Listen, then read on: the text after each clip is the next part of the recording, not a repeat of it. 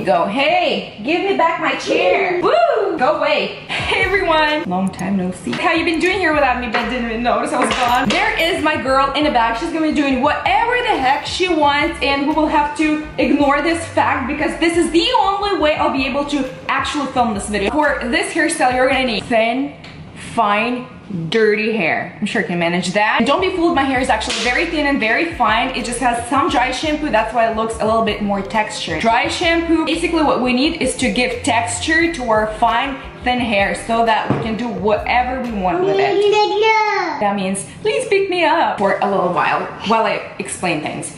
I know, that's so funny talking to a camera, I know. Or grow to that level too. Oh, yay! Go play, woo! So, to trade, yeah, girl. She wants a necklace now. Now she wants necklace, like right now, she wants a necklace. There we go. I bet like, in like a few seconds, she will want this off. Oh, she wants it off right now. Good. Okay, Kisa. Go, there are so many drawers. You can like pick in these drawers. You can like find makeup here and earrings. You go nuts. Very quick, I'll be back. I had to turn on a cartoon for her. Not a bad mom. We're doing good. We'll brush through, apply a lot of shampoo.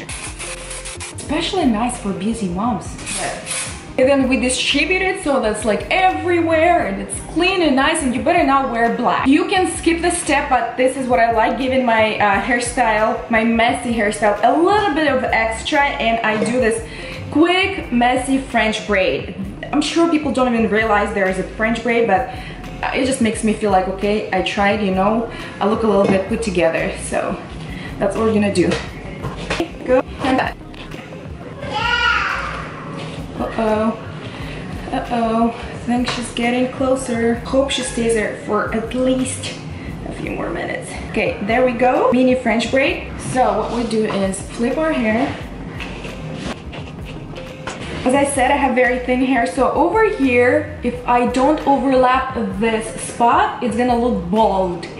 And what I do is I sort of flip it more towards the front. Back hair covers this and it looks like I have full hair. Ignore the hair on the back that is going to slip out. We are going to pin them when we're done. I'm gonna pull some of my French braid out and make my hairstyle look a little bit more voluminous. If you pull too much hair, just pin it back. That's a messy hairstyle. That's fine if you make it messy. Fun part is you take hair and just tease it. Again, don't ruin your hair, as I said in my last video. Just, you know, slightly, easily, like it looks brutal. It's not. I'm using very gentle movements here. Take bobby pins. Don't overthink it, okay? Just grab and pin.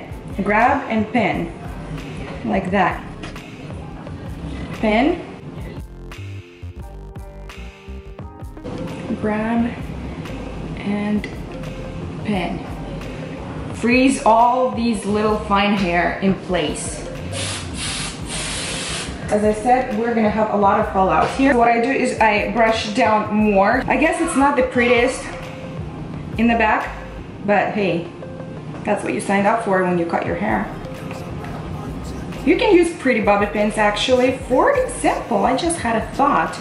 I don't know how that's gonna look. Maybe it's gonna look absolutely hideous, but I've never tried that before, so if it doesn't look good, it doesn't look good.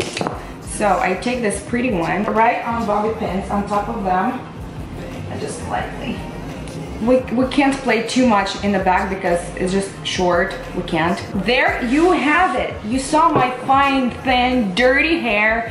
It was super short. Right now I have a big bun, big messy bun. You can do that too. Thank you so much for sticking around. If you're subscribed, if you keep supporting me, and go ahead and check out my Instagram. It's down below in the description box. One more thing, girls, do not let your fine, thin hair stop you from feeling beautiful and trying to experiment with different hairstyles. Remember, it's all in your head and in your hands. So choose beauty and just go for it, try it, and fake it if you need to.